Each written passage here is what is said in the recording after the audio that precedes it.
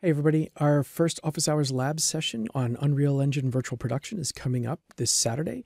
And so I just wanted to share some things that you should probably get installed and up and running on your computer before then. You'll get a lot more out of the session if you have all of this stuff already installed. So of course, we're going to get started with installing Unreal Engine itself.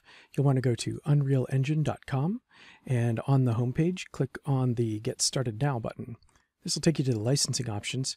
For this, you'll want to go down to the Creator's License, free to use, no royalties. Scroll to the bottom of that, click Download Now, and then you'll need to log in or sign up for a free Epic account. You can use your email for that. Once you've logged in, your download will take place, and there's a convenient little video right here to help you through the rest of the installation process. Go ahead and watch that video and go through the process to install. When you're finished, you should have your Unreal Engine installed on the Epic Game Launcher. The installation process has a lot of work to do, so don't be surprised if it takes quite a long time.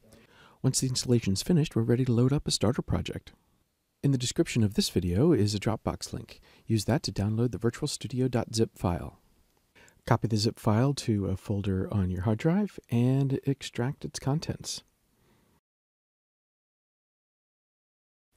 To open the project, go back to the Epic Launcher and click the Launch button for your copy of Unreal Engine. The Virtual Studio won't show up in your recent projects list yet, so click the More button to open an existing project. If the Virtual Studio doesn't appear under your samples list, just use the Browse button to find the file on your hard drive. Once you open the file, you'll get a message about converting the project. Click on More Options, followed by Convert in Place. This will bring the project up to the current version of Unreal Engine that you have installed. At this point, Unreal Engine will start loading up the project. This can take a long time, the first time that you ever open it up. Once it's open, you'll have some messages in the lower right-hand corner.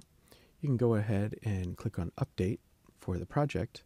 And if there are any shaders compiling, just wait for those to finish. Then you are ready to go. Project should be loaded, and we'll be ready for our Office Hours session on Saturday. Hope to see you there.